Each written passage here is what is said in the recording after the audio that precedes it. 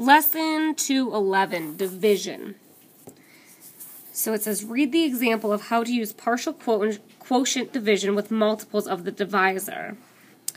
So you have 237 divided by 11. Think how many 11s there are in 237.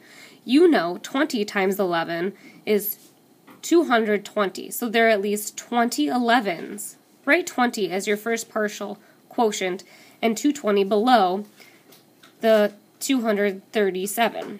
Subtract 17 is left to divide. Think how many 11s are in 17? 1. So 1 is the next partial quotient.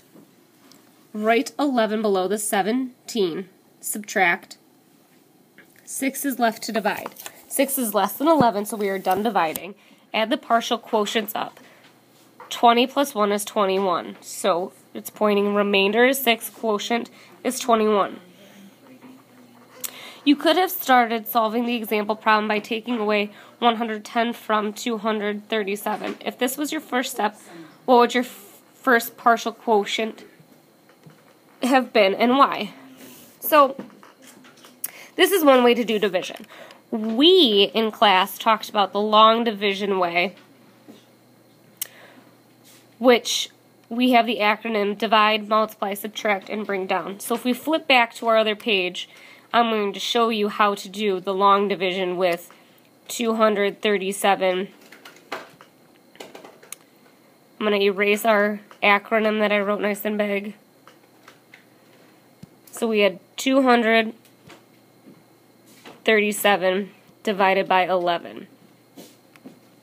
So first you have to ask yourself, how many times does 11 go into 2?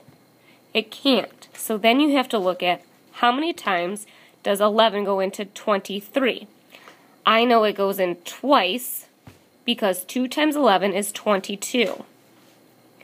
So then I'm going to write that 22 and I'm going to subtract, and I have 1 left over, and I bring down the 7. How many times does 11 go into 17? 1 time. 17 minus 11 is 6. You can't make any groups of 11 with just 6, so you have remainder 6. So here it wants you to first estimate and then solve. So if I'm looking at this, I might do 500 divided by 20. And that's going to give you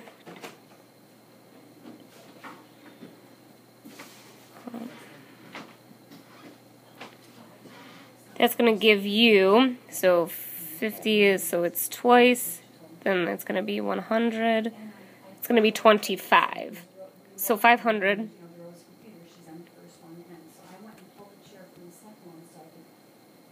equals 25. So now let's work through. How many times does 15 go into 4? It can't. So now you're looking at 45 or 48. So now let's use our multiples of 15. So 15, 30, 45.